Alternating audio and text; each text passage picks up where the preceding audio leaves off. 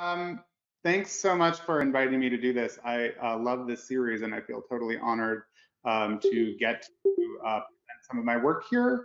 I have, uh, it's been a sort of crazy time. I can't promise that my 5-year-old won't run through the room as I'm giving this talk. I think she's going to be held at bay, but we'll see how it goes. So I couldn't come up with like a catchy title, so I came up with this really long a mouthful of a title that describes the work I want to talk about today, which is bridging cognitive and neural theories of reading and its recovery using representational similarity analysis. And so I'll unpack what that means as we go through different portions of this talk.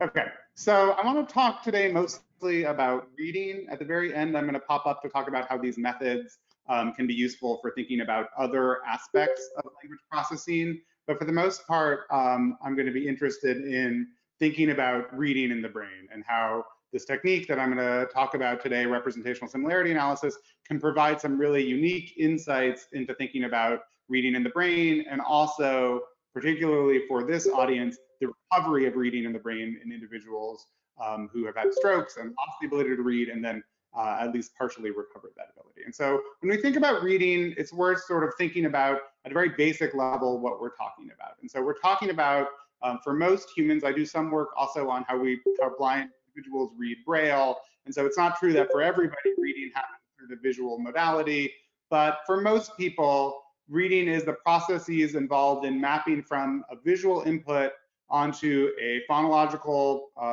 representation of the pronunciation of that word and to a semantic representation of that word's meaning. Reading is a really interesting thing to study for me for a lot of reasons. And so one is that, as with many language tasks, it involves transformation through a bunch of really different kinds of representational spaces. So it involves integrating communication between the systems involved in vision and also the systems involved in meaning and the other aspects of the language production system and language comprehension system. And so thinking about how information kind of transforms as it moves through that system is one reason that I think studying reading is really interesting. I also think it's really interesting because unlike, say, spoken language, written language isn't something that we evolved for. So written language is something that's only a couple thousand years old. And so whatever sort of neural correlates we're able to identify as being critical for our ability to read, they're reflecting something about how our brains are capable of learning these culturally passed on skills rather than sort of the evolutionary history of language in the brain. And so those are some kind of high level reasons why I tend to be really interested in reading and writing. But I'm also interested in it from the perspective of stroke and recovery from stroke, both from sort of the academic, sort of the more kind of like theoretical, not helping people side of things, but also because reading is actually a really important skill, and it's something that frequently gets lost in individuals who have aphasia. And so brain lesions can lead to impairments in reading. Sometimes these impairments can be really selective, like individuals who have alexia without agraphia, where they seem to have difficulties in, say, recognizing letters or being able to map visual forms onto familiar letters, but not problems in writing or problems with other aspects of language or even problems with other kinds of visual experiences. More often, you actually see that reading is one of many different types of symptoms that come out after somebody has a language that affects their language network. And so you see that reading is another skill, another language skill that's been affected.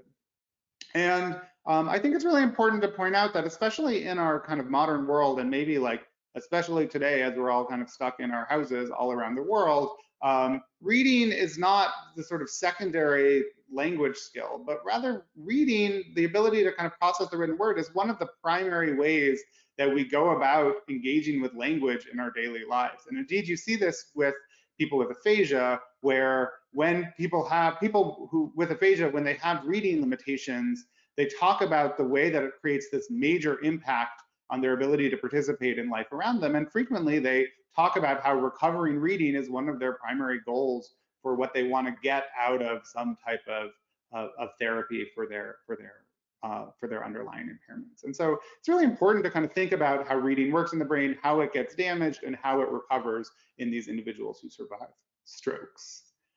Okay, so to do that and how we might sort of be able to think about how we can study how reading is organized in the brain and how reading is sort of works in general, there's been sort of tons and tons of research that have focused on this. But in fact, the research that's focused on this has done so in sort of two pretty separate lines of inquiry. And so one line of inquiry has been pretty strictly a cognitive theory of reading that doesn't make much reference to anything about the neural processes involved in reading, but rather is really interested in how do you do these mappings that involve you going from a visual input onto a phonological representation into a semantic representation. It talks about what transformations are available, so an orthographic representation that maybe mediates your ability to go from vision to phonology or vision to semantics, which types of, what are the pathways that people typically take as they go through reading. This is a toy cognitive theory of reading. In fact, cognitive theorists of reading will frequently create something that looks more like this, where you have a large series of levels of representation and processes that break down kind of the independent contributions of sort of first you start with features, then you detect shapes, then you detect sort of knowledge of which shapes correspond to letters, your allographic level, then you map onto some abstract knowledge about which, what the meaning is of those allographs, and then you start these processes that involve mapping to phonology and mapping to meaning. And so this is the kind of thing that a cognitive scientist of reading might build, frequently using, for example, the single case studies of people who've lost the ability to do processing at each of these levels, and so their underlying reading problem can be attributed to problems at each of these different, might be attributed to problems at one of these different levels of representation. So that's one approach that happens within this cognitive level. Another approach that happens within this sort of cognitive level of theorizing is the construction of like an enormous number of cognitive models, computationally explicit models of exactly what the computations are that allow you to go between these levels. And so here I'm just focusing on going between the level of abstract letter identity representations and mapping onto an orthographic lexicon, your knowledge about which strings of letters are familiar words. And so here is a model by Dennis Norris and Kinoshita from 2012. That's one model of how you do that process that uses Bayesian computations. In fact, there's many, many different models of exactly how you do only this one tiny piece of the reading system. And when you look at the cognitive literature, you see that what people are debating are the sort of details of these different cognitive models of the types of computations that are involved in being able to do, say, a specific mapping within this system. And so that's what a cognitive theory of reading looks like, and that's how it's sort of developed over time. And so the goals of these cognitive theories of readings are they're theories of the underlying computations. What are the computations that allow us to go from visual input to phonology and semantics? What are the levels of representation? How is information structured at each of those levels? What are the processes by which we're able to do this mapping? And so largely independently of this, there's been another sort of line of work that's gone on for a very long time that's been super interesting, that's been really interested in the neural theories of how we read. So what are the brain parts that are involved in being able to do this mapping from visual input onto phonology and onto semantics? And so you identify the regions that show activation to written words. And so you can see what parts of the brain show an increase in bold response when people are looking at familiar words compared to consonant strings or maybe other types of visual objects or other comparisons that you might look at. You can also look at sort of where in the brain does damage correspond to reading impairments. And so if you have damage to this little chunk of cortex on the left ventrooccipital lobe, you are likely to end up with this kind of alexia without agraphia pattern. And so you can try to map sort of what parts of the brain are really critical for our ability to do reading. And so the goals of these theories are something more like, can we identify the brain mechanisms that underlie our ability to understand and read aloud words? And these two lines of research have been doing really good and really important work for a long time, but they've been sort of progressing in ways that are surprisingly independent of each other, where the insights from one are not informing the insights from the research in the other. And so from a cognitive perspective, you definitely see that people will sort of explicitly say that they're not particularly interested in how neural data can inform these theories, because I just don't think the neural data is at a point where it can actually inform these competing cognitive theories of how we do this reading process. And from the neural perspective, they think the details that people are going at in terms of these cognitive theories are just not appropriate for sort of what we're actually looking for when we're looking at reading in the brain. And so what I want to talk about today is a technique that I think is really useful for being able to actually bridge these two approaches to thinking about how humans are able to read. And so techniques that allow us to map the neural substrates of components of cognitive theory. So not just reading in the brain, but what part of the brain is responsible for orthographic processing? What part of the brain is responsible for the visual aspects of reading? Where is sort of the phonological aspects of reading being computed? All of those things are how we might map from one of these cognitive theories onto sort of neural structures. And as a sort of corollary of that, what we can also think about doing is how we can not just map the organization of reading in the brain, but maybe how we can map the reorganization of the components of cognitive theories following brain damage. And so if you have brain damage that from a cognitive perspective appears to wipe out, say, your ability to process abstract letter identities, and from a neural perspective seems to wipe out, say, this left ventral occipital temporal lobe, and then you recover, then you regain the ability to read to some extent, how has that level of abstract letter identity sort of shifted to now being processed in a different part of the brain? I also think what's really interesting about this technique, and what I'm excited about, though I'm not really going to have a chance to talk about today, is how you can also go the opposite way. So you can start to now use neural data to distinguish between competing cognitive theories, where you can test sort of predictions of different cognitive theories now using data from the brain and not just data from behavior, either with patients or with hungover undergraduates, but rather you can now start to use neural data that might be able to help address some of these cognitive questions. I'm not going to focus on that in the talk today. I'm going to end a little bit with some projects that we're doing, just really brief descriptions of some projects that we're doing that are trying to get at this approach as well.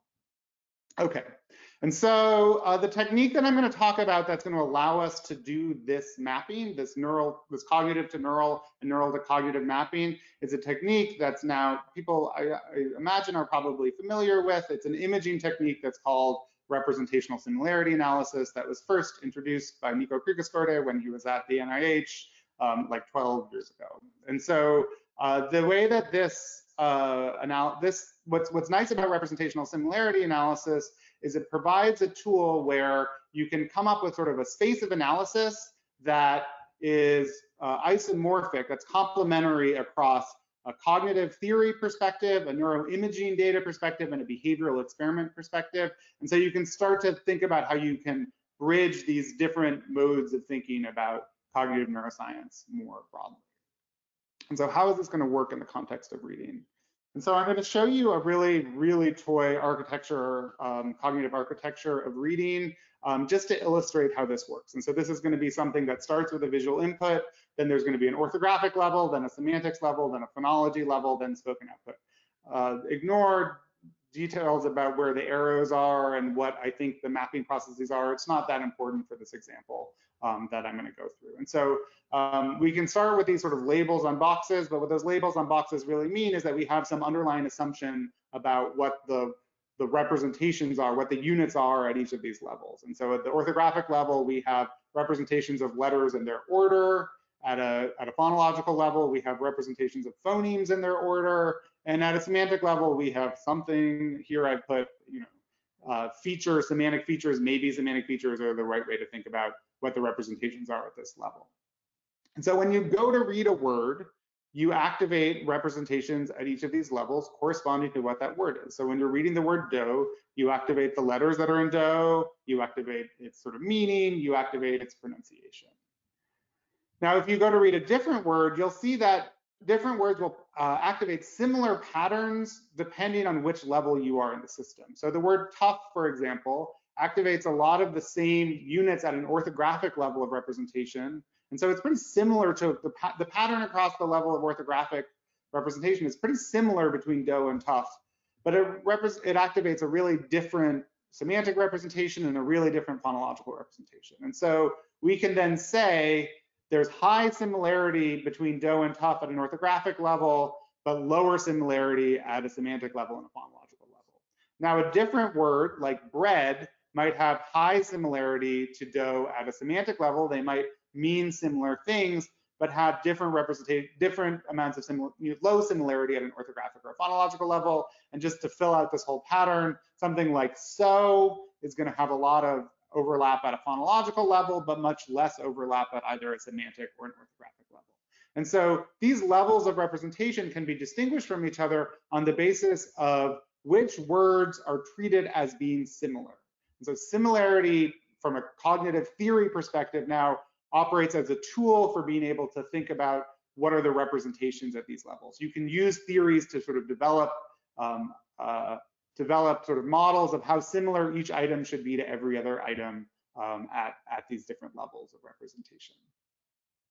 Okay, so this idea that theories differ in terms of what counts as similar to each other at these different levels of representation is actually something that we use all the time in cognitive psychology and cognitive neuropsychology. So behavioral reading experiments often depend on similarity. So priming experiments, when you're looking at whether this word primes this other word, priming is about these two words being similar to each other at a level that you're trying to probe. They're similar to each other orthographically, semantically, or phonologically, depending on what you're studying. Also, when we look at the error corpora produced by individuals with aphasia following stroke, we're often classifying those errors based on their relationship to the target, again, using sort of similarity, saying, oh, these two things are, this patient made a lot of errors where it seems like the error is semantically related to the target. They're semantically similar to the target. This patient made one where the errors are phonologically similar to the target. We're using that now as a tool to really understand the different levels that are involved in language processing. So similarity is a tool that we all should be very familiar in using. Also, when you look at how people have been trying to adjudicate between competing cognitive theories, these computationally explicit cognitive theories of reading, in fact, they've sort of explicitly identified cases in which one theory says these words are similar and another theory says these other words are similar. And then tries to design experiments around this notion of similarity to be able to adjudicate between these cognitive theories. And so really all we're doing with this approach is saying that the same similarity logic can be applied to neuroimaging experiments, which will allow us to use similarity as a tool to link to cognitive theory. Similarity in similarity in regions of the brain now can be used as a tool to link to cognitive theory. Okay, so I'm going to first talk about an experiment that we did, just an example of an experiment that we did with some healthy undergraduates to kind of show the benefit of using this technique and what it can start to teach us about understanding the cognitive function that underlies these different regions that we see activated in the context of reading experiments. And then I'm going to talk about the work that we've done in reorganization, which at this point is still a single case study. We have an NIH grant to look at a larger sample. We've actually collected a lot of data and are plugging through it right now. I was hoping that we'd have more data to present for this talk, but we just, the world has gone crazy, and so we don't have it done yet. But it will be soon, so stay tuned for that. Okay, so this is going to be the experiment with just healthy undergraduates. And so the way this works is we have undergraduates just lying in the scanner. They're presented 35 words, one at a time, with a fairly slow, I guess it's every 2 seconds with an occasional pause where there's like a 2-second period where there's no word that's actually presented. Embedded within those 35 words, there's also 5 proper names, and the task is just to press a button whenever you see a proper name. In retrospect, I'm not sure this is the most compelling task. It's something that I used when I was a postdoc working in an ERP experiment, and so I thought that it would port over well. I think it still is sort of a reasonable task because I think thinking about whether a word that you're seeing as a proper name requires some amount of engagement, semantic engagement with what those words actually mean, rather than just passively viewing those words. And so this sort of is repeated. Each run is we have this happen in each run. and this gets repeated 12 different times. So we get pretty good, a pretty good measure of what the pattern of activity is, not for words in general, but for each of our individual 35 words, because that's what we're going to need to do our RSA experiment. And then the words have to be selected really carefully. And so in the original Kriegeskorte study, they talk about how the benefit of this approach is that it's kind of like no experimental design, it's condition rich, you just throw a bunch of stimuli in and you see what comes out. That has not been our experience with running RSA experiments with language, especially when we want to try to do things like distinguish orthographic and phonological processing, because in English, words that are spelled similarly typically are also pronounced the same way. We've switched to doing some of our more recent experiments using Chinese, in part because there's a more opaque mapping between the orthographic and the phonological representations in Chinese, though other issues come up as well.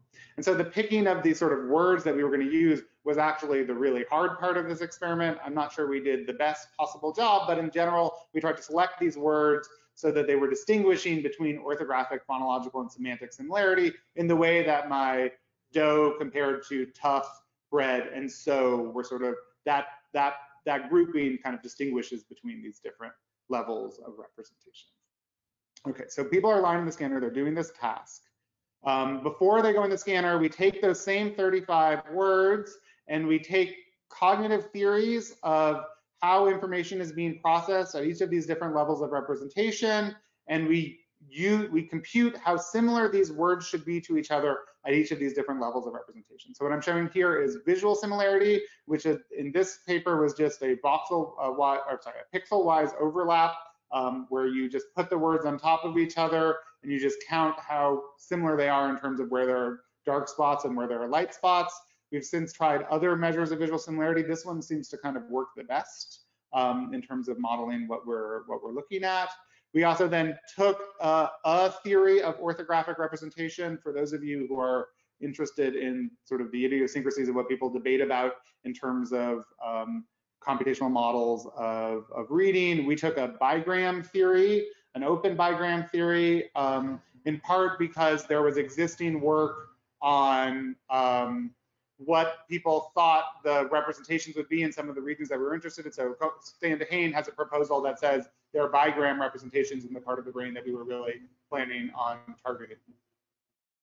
We also did the same thing for phonological similarity and semantic similarity. So what's being shown in each of these colorful plots is the similarity of each word to every other word. So the off diagonal, where red means they're very similar to each other and blue means they're very dissimilar to each other. And there's no way that you can look closely enough to kind of see what the labels are. What you're just supposed to see is that these things are not, there's sort of different patterns of similarity depending on which level you're looking at. Okay, and so then we want to use this now as a tool for mapping from cognitive theory onto neural processes. And so there's really general agreement about what the nodes are in the reading network. We sort of know that the visual word form area seems to play a real role in reading. But there's debate over what the cognitive function is of each of those regions. And so we can use this tool now to kind of adjudicate between these debates. And so quickly to look at the methods, for each participant, we identify the pattern of brain activity associated not with reading in general, but for each individual word. So what does the pattern look like for ankle? What does the pattern look like for yacht? We then, for each participant within an ROI, a region of interest, we get that pattern of activity across the voxels in that ROI, and then we correlate that pattern for each word to every other word. So what we've created is a brain-based similarity metric of how similar this region of the brain is treating all the words to all the other words. It's now in the same space as our similarity metrics that we've developed for our computational theories, Then we just, because they're in the sort of same dimensionality, we can just correlate the brain-based and the theoretical matrices. And so we can look at how similar this pattern is that we get in this region to our visual metric and how similar it is to our orthographic metric. And then we just do some inferential statistics across participants to see whether this region cares more about orthographic similarity or visual similarity or one of the other things that we're considering. Okay, so the first area that we focused on was the visual word form area, because as I said, people have generally agreed that this region is involved somehow in reading, but debate vigorously what the function is of this reading. What is the cognitive process that's being carried out in the course of reading? So it's very clear that the visual word form area activates in response to words more than, say, consonant strings or other visually matched stimuli. It's pretty clear that when you lose this part of the brain, you develop reading impairments. That has led Hahn and Cohen to argue that the neural representations in this region are specialized for orthographic processing, that this is sort of the brain's letterbox, and it's where we get those orthographic representations. So that's a claim about a specific cognitive module. Whereas Price and Devlin have argued that that's not the right way to think about it, that instead, the reason you get activation in this task is that it's a region that's sort of generally involved in processing visual information, but you get top-down modulation of this region when that visual information has corresponding kind of meaning and name information. And so the fact that written words can activate a meaning and also can activate a pronunciation, you get then top-down modulation, which leads to increased activity. And so there's a clear question here. There's a disagreement that hasn't been really resolved about what the function of this region is. But there's a clear question, which is the VWFA an orthographic region, or is it a visual processing region with top-down phonological and semantic influences? And so we can look at our visual word form area ROI.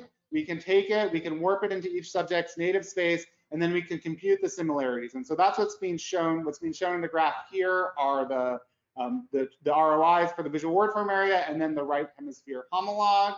And then the graph is showing within those ROIs, what's the similarity index? What's the RSA value? What's the correspondence between the brain-based similarity metric and our visual, orthographic, phonological, and semantic metrics? And so what comes out is really interesting. And so for the right hemisphere, you see a significant correlation with our visual similarity metric, but none of the other ways of thinking about how words might be related to each other. So it seems like the right hemisphere homologue of the VWFA is just doing kind of low-level visual processing of what these stimuli look like.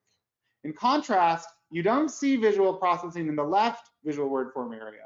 Instead, you see orthographic processing and to some extent semantic processing. The semantic effects are also significantly above zero. And when we try to look within the ROI that we've developed to see if there's sort of separate sub-regions that are involved in orthographic processing and semantic processing, we're unable to do that, at least at the level of granularity at which we can carry out these analyses. It seems like this part of the brain is sort of doing both orthographic and semantic level information processing.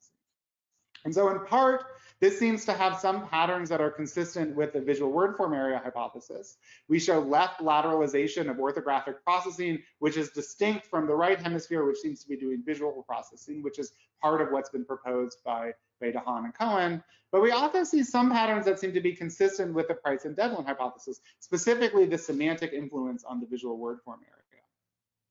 And this is, in fact, from a cognitive perspective, kind of exactly what you would expect from an interactive activation theory of reading. So we could say that this is a level of orthographic processing, but information is flowing up from this level of processing to a semantic level, which then is feeding back down to this orthographic level, which is creating sort of representations that are influenced both by orthographic processing, but also by semantic processing. And so that's sort of where we stand right now. We're doing a couple of things to follow up on this. And so one is we're trying to do RSA with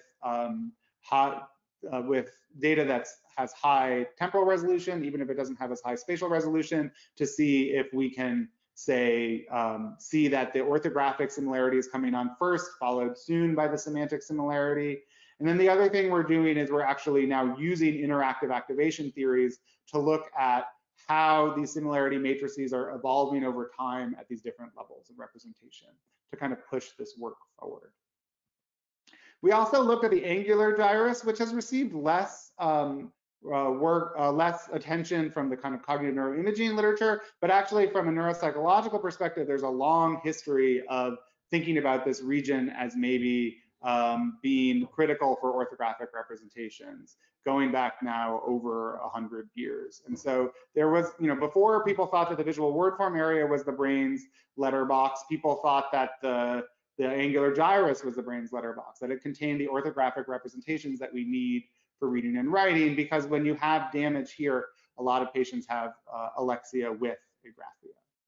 However, the cognitive neuroimaging literature has not found evidence for orthographic processing. So there's specifically, this region has been argued to be involved in the brain's semantic, sort of general semantic network that gets used across lots of tasks. Though in this meta-analysis, that's where, this highly cited meta-analysis, which is where a lot of this work comes from, a lot of the sort of data that was entered into this is looking at word greater than pseudo word activity, which and also effects of frequency, which both show up in this region. And from some cognitive models, that would be a measure of semantics, but from other cognitive models, those would be the properties that you'd expect of orthographic representations and not of semantic representations. And so we get to this problem of interpreting what these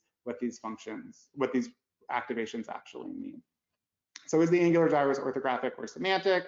We do the exact same analysis that we did before, except now we're using the angular gyrus as the ROI. And here we see that the left angular gyrus is showing orthographic similarity, not visual similarity, not significant amounts of semantic similarity, and the right angular gyrus isn't showing anything.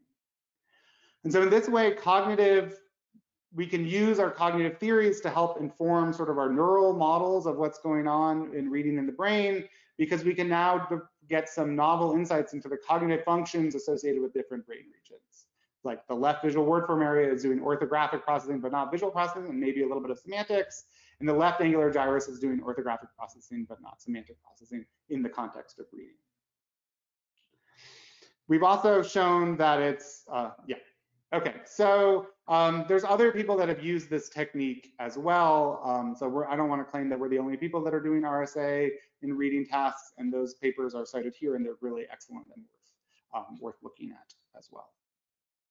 Okay, so one of the things I really want to talk about to this group is how we can think about not just the organization of reading in sort of the unimpaired brain, but also the reorganization of reading, using the same tool to map the reorganization of reading following brain damage. And so it is the case that brain damage results in reading impairments. And so damage to the regions that are described, also damage to a bunch of different regions, can lead patients with a severe inability to read immediately after the stroke. And those severe impairments in reading often resolve during the transition from acute to chronic stroke. So you often get improvements during this transition.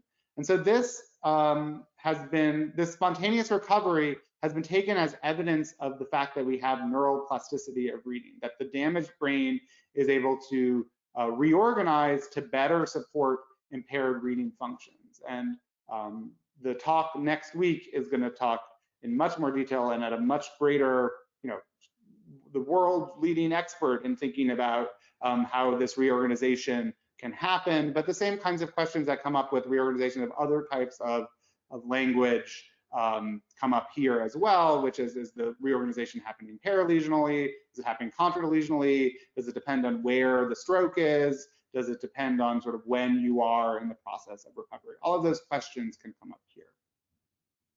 And you can use fMRI as a tool for investigating neuroplasticity. So you actually can then see where are there changes in the neural response following stroke, and you see increases, like you see with other aspects of language processing, you see increases in paralesional and contralesional activation relative to control subjects. There's actually been very few studies that have focused on this in reading, and so mostly they're case studies. But what I'm showing here on the left is kind of that visual word form area, and on the right are two case studies that have been reported, two really compelling case studies that have been reported in the literature, where you actually have tumor resections that damage the visual word form area, and then these patients undergo the same kinds of reading studies to see now what parts of the brain are activated when these patients are reading, and you can see that there's kind of contralesional activation and then also some paralesional activation in both of these patients and in other patients that have been reported in the literature. Okay, so it would be really great to think that what these shifts in activation mean is a reorganization of a cognitive function to a different region. That's frequently how you see this sort of kind of fMRI-based neuroplasticities, these activation-based neuroplasticity things interpreted. But of course, you can't know that that's what's happening. There's a bunch of alternative interpretations that could be going on. It could reflect different strategies for word reading. So it could be revealing that, say, the right hemisphere had some capability of doing word reading poorly. And in healthy undergraduates, you don't get that region to be too activated because you're mostly doing it through kind of the left hemisphere region. But once you have that left hemisphere region damaged, now this other thing, which exists in all humans, is starting to be activated more with these patients. It could be the fact that reading is really hard for these patients, and so it requires other functions like working memory that aren't really related to reading recovery, but are just now other functions that are coming on that have these different regions that are getting activated. It might be dysfunction that contributes to impairment. Haven't seen this proposed in the reading literature, but certainly this is something that people talk about in the speech production literature of what right hemisphere activations might mean. And of course, this could be different depending on whether we're talking about paralesional or contralesional regions or what part of the brain is damaged. There's so many different ways to think about what these things mean. So the point here is that it's just really difficult to interpret the relationship between these activation changes and the reorganization of cognitive function. And so why does that matter? Well, I think that what we really care about is I think it's really important to see what regions are upregulating and downregulating during the course of recovery. I think that is an important goal, and we see that there's a lot of work that gets done there, and I think it's useful to kind of understand at this brain level just which regions are changing their function and how those changes in function might relate to kind of the success of recovery. I think there's a lot of really important work that can be done strictly looking at the brain level. But we also probably want to think about things at the cognitive level as well. So we want to be able to think about what I, for lack of a better word, have called cognitive neuroplasticity, which is what do the observed brain changes mean regarding the cognitive systems of these brain damaged patients? How has the sort of mapping between cognition, levels of representation and cognition and the neural system changed as a result of this recovery? And there's lots of different things that cognitive neuroplasticity that could be happening with cognitive neuroplasticity. And it's worth trying to develop some methods to kind of work out which of these things is actually happening, because it's really, it's going to have some impacts on what we think about recovery as actually being and how we might think about using the neuroimaging data to help inform our theories of how to recover. And so I'm going to just do this very toy example to kind of walk through different ideas about what cognitive neuroplasticity could mean. And so here is the bottom of a brain. We have 3 regions labeled on them. They both have colors, which are about the cognitive function that normally resides in that region, and they have letters, which are like the name of that brain region. And so the cognitive functions, this is like totally toy. We're going to call the red region reading, the purple region semantics, and the green region face recognition. And I'm not wedded to those in any way, but they're just going to help serve an illustration. So the question is, what happens when you wipe out region X? So what happens in terms of cognitive function when you wipe out region X, when region X gets wiped out with a stroke? And so one possibility is that it's simple subtraction. And so one possibility is that all that's happened is that you've lost function X and that everything else is sort of working in the way that it normally works in the brain. And you see this upregulation in maybe region Z and region Y because you see a shift in strategy, for example, but a shift in strategy that's using existing functions. And those other functions are just unchanged. That's one thing that could be happening from a cognitive perspective that could explain the changes in brain activity, but not say that there's any real changes in the cognitive functions that underlie that brain activity. You could also imagine that you get a shift of this red function, this reading function, to both region Z and region Y, maybe both, or maybe either one. And so I call this no-cost functional takeover, because in this case, you're getting a shift in function. So you're getting this upregulation in both region Z and region Y, because now they're doing the thing that region X used to be doing. But actually, the other functions in that region haven't changed. And so you're just going to get this thing to move there without any impact on what normally gets done, on the semantic processing or the face recognition processing that's going on in these regions. This has, of course, some consequences for the way that we draw inferences about cognitive processing and cognitive and neural processing from lesion brain. So it has some real consequences for the way that we think about lesion symptom mapping, because what we're going to find is in the healthy brain, we see that what we should be seeing is that only region X has a strong association with whether or not you can read. But we're going to lose some of that strong association because there's going to be a bunch of people who've lost region X but have recovered the ability to read because that reading ability has now shifted to a different part of the brain. And so no matter how we try to measure that reading ability, because it's the sort of exact same function that's shifted to some other part of the brain, we're going to get a weaker effect in our VLSM. But of course, it's not like there's sort of an infinite amount of resource of brain. This sort of neurons in region Z and region Y are kind of plugging away, doing some other function. And so it seems like another really important possibility to consider is that there's not no cost functional takeover, but actually some zero-sum functional takeover. So you get the reading function to move to both region Z and region Y at some cost to the functions that normally are carried out in those regions. And so you're now still getting the upregulation of Z and Y in these reading tasks because of this shift in function, but you're actually getting other functional impairments, not because of the lesion itself, but because of some sort of distal effects of how this lesion affects other functions during the course of recovery. And so one way to think about this is to rethink about some work, some really great and important work by Marlene Berman and David Plout, which looked at patients who had damage to really either region X or region Z, so damage to the left midfusiform gyrus or the right midfusiform gyrus, where what I'm showing you here in this toy graph, this is not their data, is that patients with the left midfusiform damage tend to lose the ability to read. Patients with right midfusiform damage tend to lose the ability to process faces. If you also then test those same patients on their ability, if you test all the patients on both their ability to read and see faces, you actually see that those left hemisphere patients are a little bit impaired on faces, and those right hemisphere patients are a little bit impaired on reading, but noticeably impaired relative to controls. And so Berman and Plout interpret this as saying that the sort of idea of the modularity of these functions is not really correct, that instead you see that these functions are more distributed across these different parts of cortex with some slight specialization for reading in the left and faces in the right.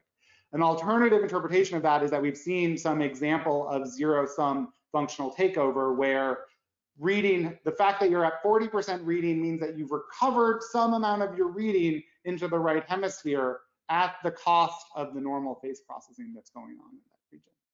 And then the last possibility, and the one that I don't even know how to think about, is that you get these totally new cognitive functions. Oops, this is labeled wrong. So you get these totally new cognitive functions that have nothing to do with how the brain normally processes information. That makes drawing any inferences from patients really hard. Luckily, the fact that we mostly seem to be able to draw useful inferences from patient data that then we get converging evidence from other approaches, it seems unlikely that this is what's going on. Okay, so now to just go back to the RSA stuff. So what seems to me now critical to think about is not just is this region activated, but what cognitive function is reflected by this activation? And again, we can use representational similarity analysis to decode the function in the way that we did with the undergraduates. And so, as I said, right now we just have a single case study of this one patient who had a hemorrhagic stroke. He was tested 5 years after a stroke. Even 5 years after a stroke, he still had a severe reading and writing impairment, though it was improved relative to how he was immediately after a stroke, and he especially was able to read short words and high frequency words with some consistency.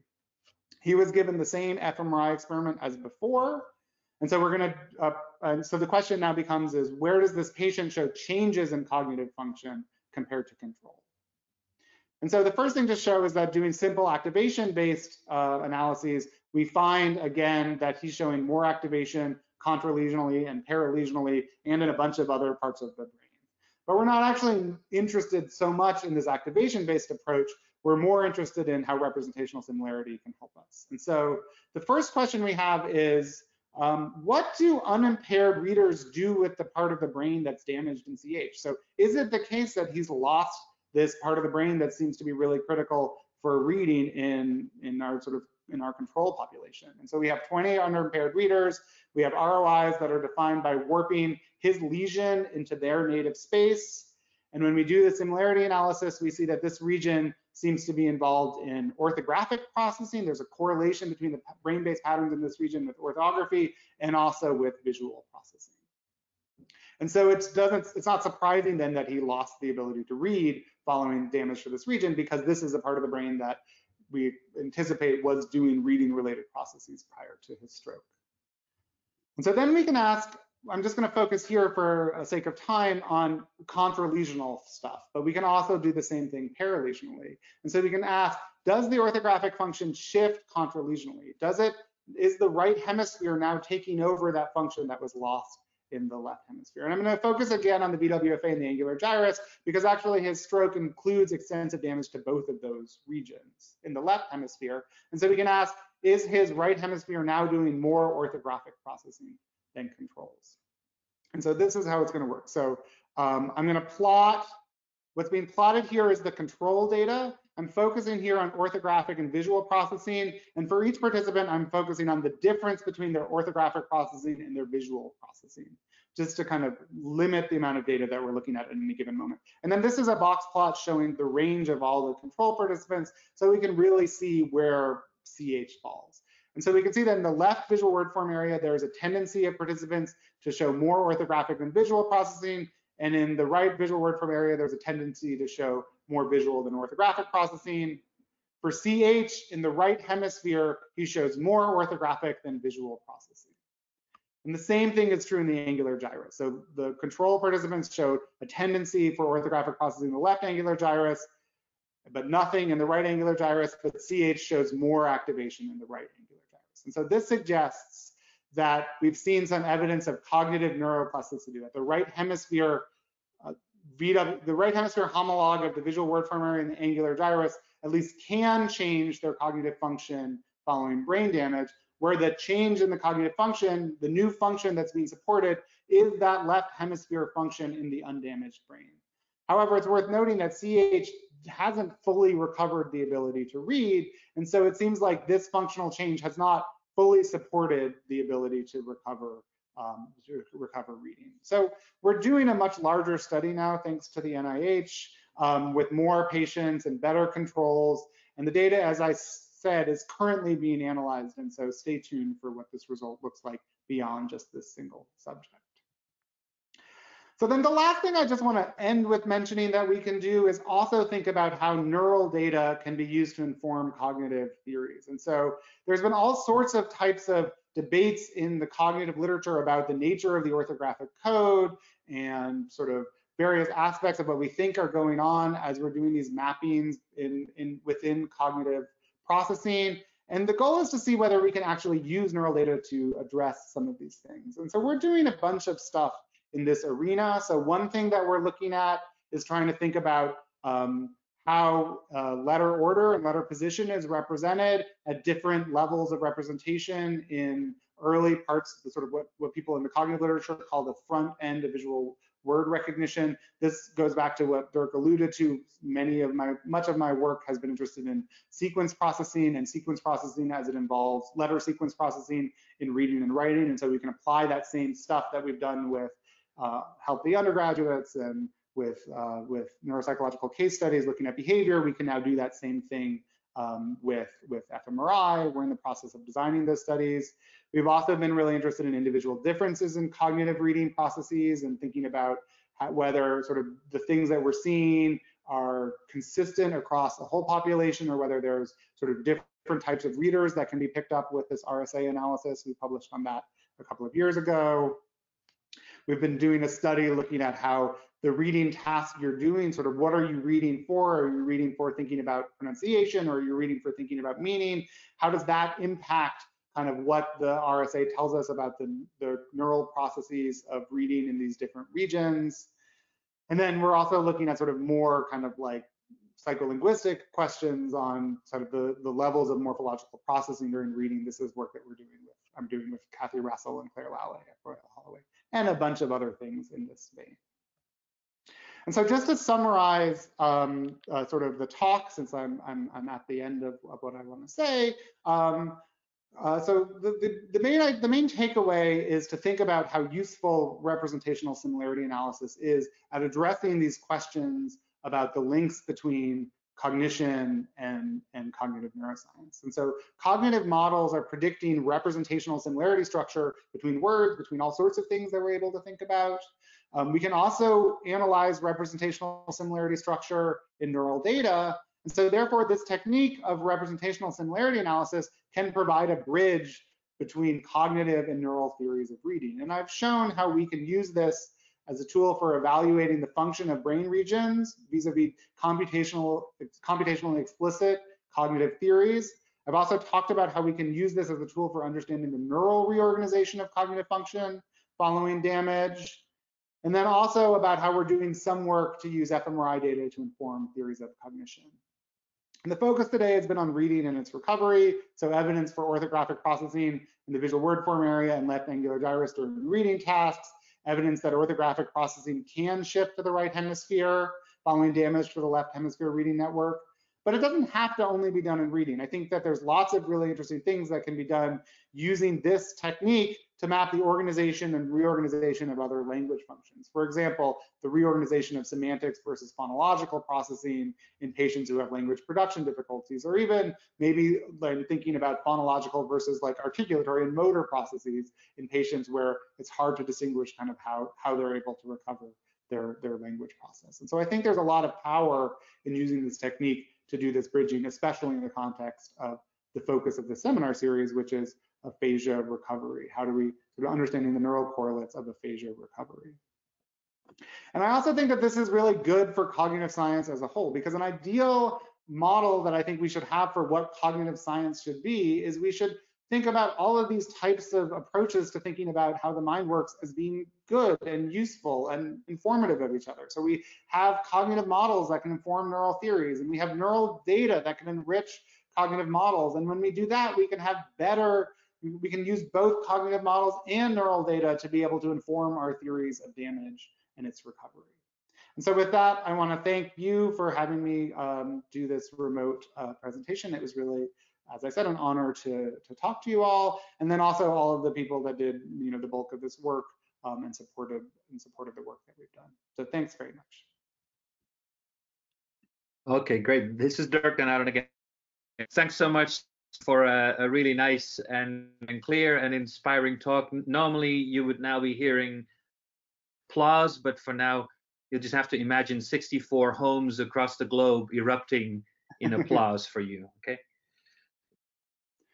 Okay, so the first question is from Dirk, which is how consistent is the activation pattern between repetitions of the same item? And that's an excellent question, and we haven't looked at it that a ton in the old data that we had.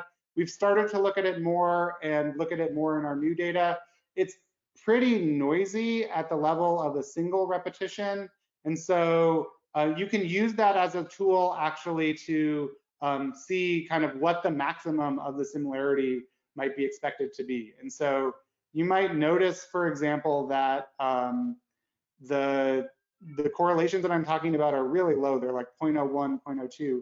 When you actually look at just how correlated each repetition is to itself compared to other things, you end up seeing that it's not super strongly correlated, but it's consistent enough if you have enough repetitions to be able to get something that's reasonable. We're interested in trying to figure out what sort of the minimum number of repetitions is that we can start to have reasonable data, but I don't think we have a good answer to that. Okay, the next question is from Million Machin. So the question is, it looks like the angular gyrus region you've analyzed is superior to activations that have typically been associated with semantic processing. There's also have been proposals that the angular gyrus should be divided into superior anterior, inferior posterior divisions. Would you expect to see semantic similarity but not visual in inferior posterior angular gyrus, and orthographic similarity but not semantic in superior anterior angular gyrus. We, yeah, probably yes. So probably the angular gyrus is a really big region, and so it's probably the case that that the region that we're looking at might not be, we've heard this critique before, and I think it's a reasonable one, that there might be a region that's very close to the angular, what we've used as our angular gyrus ROI, that maybe has more semantic processing.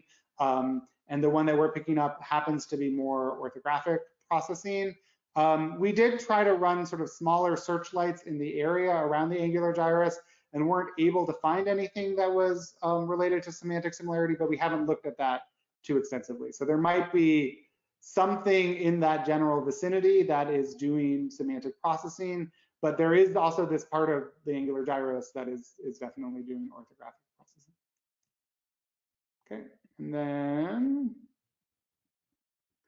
oh, it's so fun, all these people who are asking questions. I had no idea you were here. Heather Kyle asked, did you look at areas outside of the angular gyrus in the VWFA in the 2017 paper? We didn't. So were there regions that were strongly related to semantic processing besides the VWFA? We have since looked at that a little bit.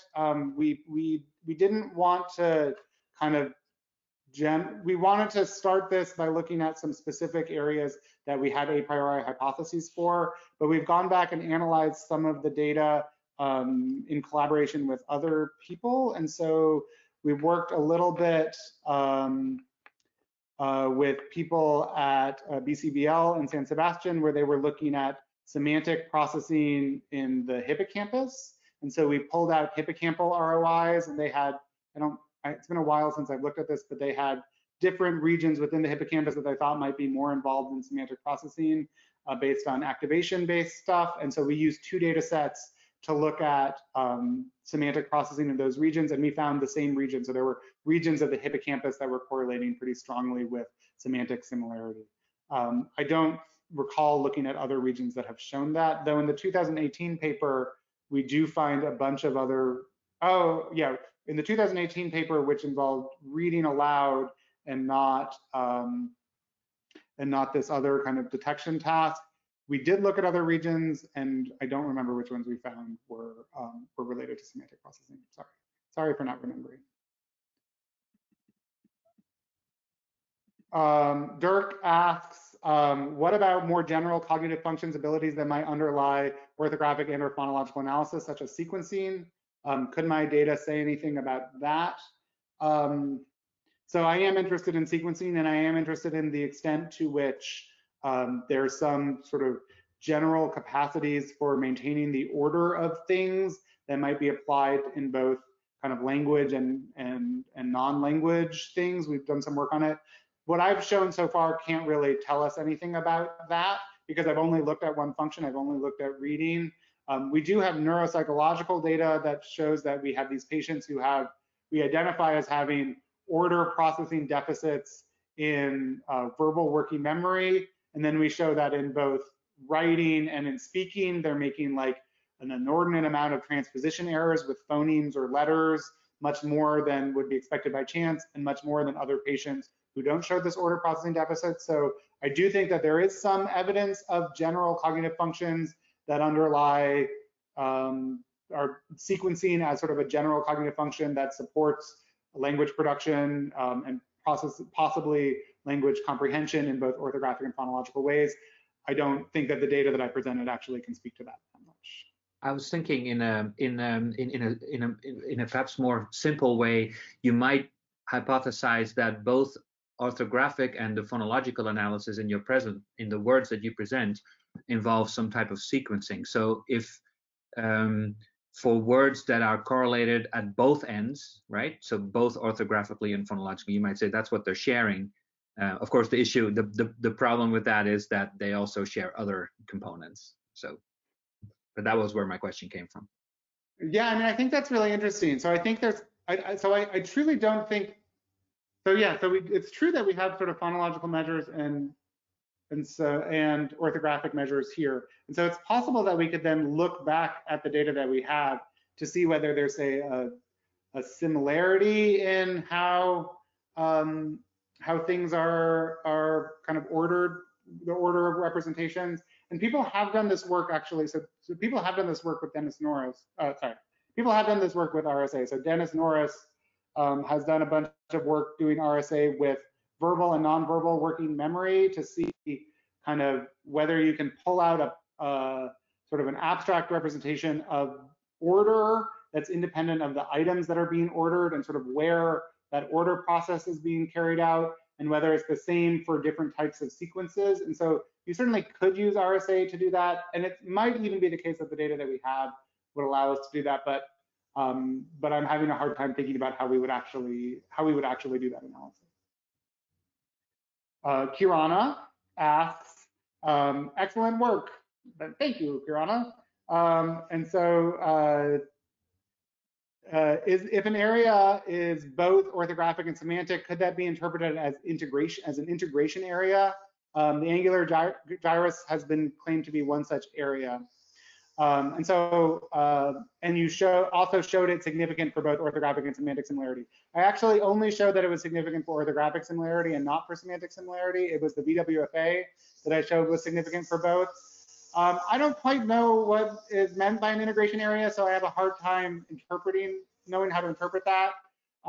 It might have something to do with sort of the interactive activation theory, though, where there's feedback from different levels that are sort of converging in the same place in some ways. So there's multiple types of information that are sort of being reflected in the activation of this region. And so I think what becomes critical then is to understand the time course of when these different types of information are coming in. And so if it's an integrator where it's getting sort of both orthographic and semantic information, and then they're being combined together, you might expect them to sort of show up in this region at the same time. If it's a region that's sort of shifting its function from orthographic to semantics via kind of like top-down feedback where you're getting sort of a reshaping of this region by semantic information, you might see that first orthographic stuff comes on, then semantic stuff comes on later. So hopefully the MEG data that we've collected and haven't analyzed will be able to address that to some extent. And then Peter Hagord asked, why would it not more strongly recruit the other orthographic region in the reorganization? So why don't you see it in the left, the left angular gyrus? So this patient actually, the hemorrhagic lesion was really enormous and included much of the left angular gyrus and the visual word form area. And so it will be interesting to look at the patients that we have in the larger study to see whether that is the case, whether you see this sort of paralesional reorganization that's more effective because you can do this reorganization into one of these other regions. But in the case where both of them are damaged, you have to do this sort of contralesional reorganization and it's less effective. And so that might be what we eventually see. As I say, we don't have that data yet, but in this case, there wasn't a possibility to recruit that other orthographic region because it was also damaged. Can I ask a follow-up a little, because I understood this after I asked my question when you talked about a patient. The general point being you find two areas that are related to orthographic processing. Are you thinking they're doing exactly the same? Yeah. Can you use RSA to dissociate their different roles in orthographic processing? And if they're doing the same, it's a kind of degeneracy case where it might be the case that, and this is known from neuropsychological cases, that if the lesion is restricted to one of these areas, your reading impairment is not there or reduced.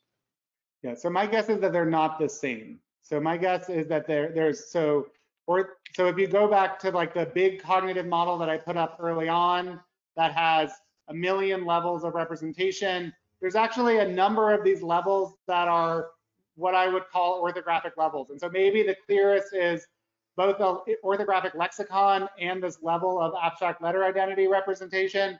Both of them are sort of show orthographic similarity structures. And so figuring out how to distinguish those with RSA alone, it's probably going to be very difficult to do, but there might be other things you can do, like see which region is tracking frequency, word frequency, for example, where if a region shows orthographic similarity and it tracks word frequency, then it's probably an orthographic lexicon.